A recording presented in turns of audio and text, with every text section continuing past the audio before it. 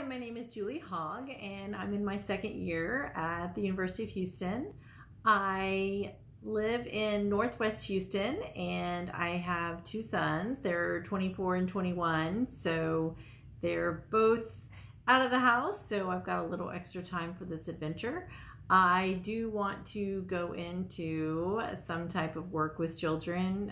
Bereavement work is what I really want to do, but as I've sort of been moving through the program, I've been leaning towards just other types of trauma and working with children and just overall trauma.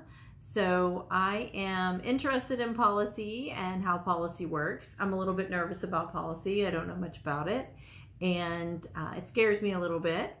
But I am looking forward to learning more about policy. I do understand how important they are and how those policies that are put in place at the top certainly trickle down and affect everybody and the needs and services that they receive. So I'm interested in learning about comparing policies between Texas and other states and just how those policies are put in place and how they're addressed differently in different areas.